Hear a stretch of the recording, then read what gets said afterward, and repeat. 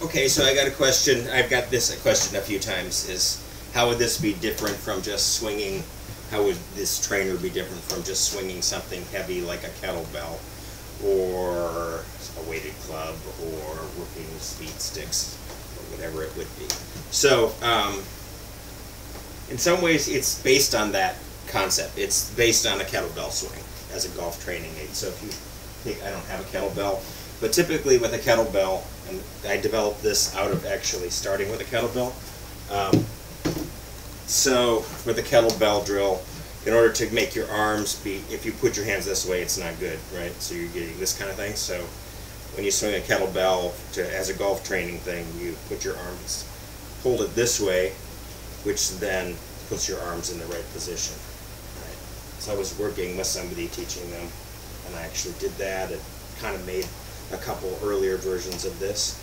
But what happened is then I find that if you take that as your fundamental swing motion, now your hands are in a position where you're really inclined to hinge the wrong way. So the motion is good in terms of the motion, what your arms are doing with a kettlebell. And if you just want to feel what it's like to swing a heavy thing, then that's good.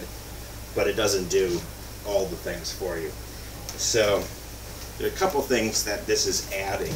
So this is essentially a kettlebell that is then has these elements of containment to teach you how to apply that kind of force in plane, controlling the face without doing, extraneous movements. So for instance, if I was swinging a kettlebell, I don't have any reference to this is face orientation with a golf club, right? So if I take a golf club and do that,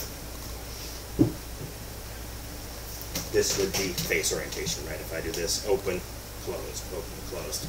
And what is typical of people, because it's a natural swinging motion, is you'll swing open and closed, open and closed. So what this is encouraging you to do is be aware more of swinging in a position where you're keeping your face square to your path. So it's a way to, again, how do you create that kind of force of swinging a heavy object without doing other odd things either with your body. So the other part of it is, so if you just take the task with this of drawing a circle and keeping this thing moving through on the plane, you're both understanding how to create a consistent plane and also how to control your face through that hitting area. Now, in a real swing, when you get up past here, you are going to let it go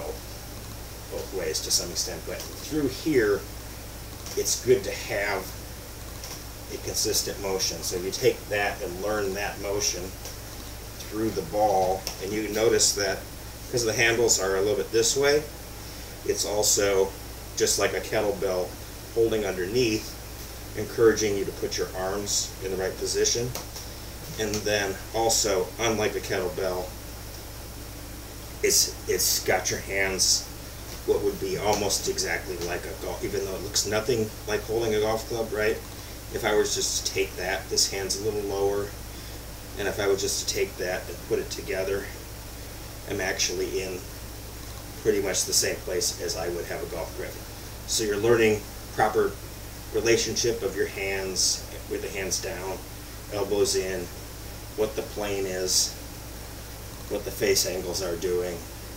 And then one more aspect, which if you swing a kettlebell, because the mass is short, there's no secondary motion of a kettlebell, right? So you're just dealing with the bigger motion. With this, there's an element, just like with a club, there's an element of timing this hinge and release action. So when you go then, when you work with that, you can time, say, if your habit is to release too soon, you can start working on, I'm going to release there. Right, so that's, you feel it, the release as it shifts from one hand to the next, so you can see in a little way the release is right there.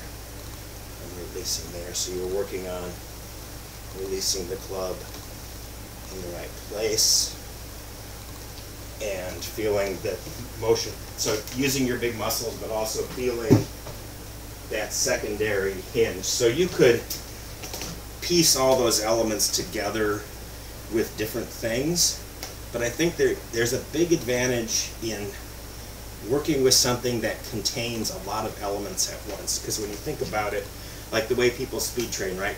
Get rid of the club head, and then, you know, swing as fast as you can, right? And you'll build up your fast twist muscles. But then you see people swinging in ways that it's like, well, yeah, you can move that fast, but you're not going to have any control with that. So move fast within the contained, you know, pattern that you can find reliable control. So that's the idea. And then if you don't have to think about much, you naturally are going to swing the E-bell in this planar fashion pretty quick. So now you don't have to think, okay, now I have to figure out how to go fast, figure out how to release it in the right place, figure out how to, and then piece it all together. And what happens is you are on a path of chasing one thing, messes up something else, then you try to fix the other thing, then you try to fix the other thing. I'm sure we've all experienced this, right, where you go around and around. So if you can think of this as a singular trainer that is capturing as many elements as possible, and I wouldn't say that it captures every single element, but it captures a lot of them, you can almost just swing this, draw a circle, feel that the release is happening in the right place, and just essentially copy that. So just copy it. That's it. Don't think, just copy it.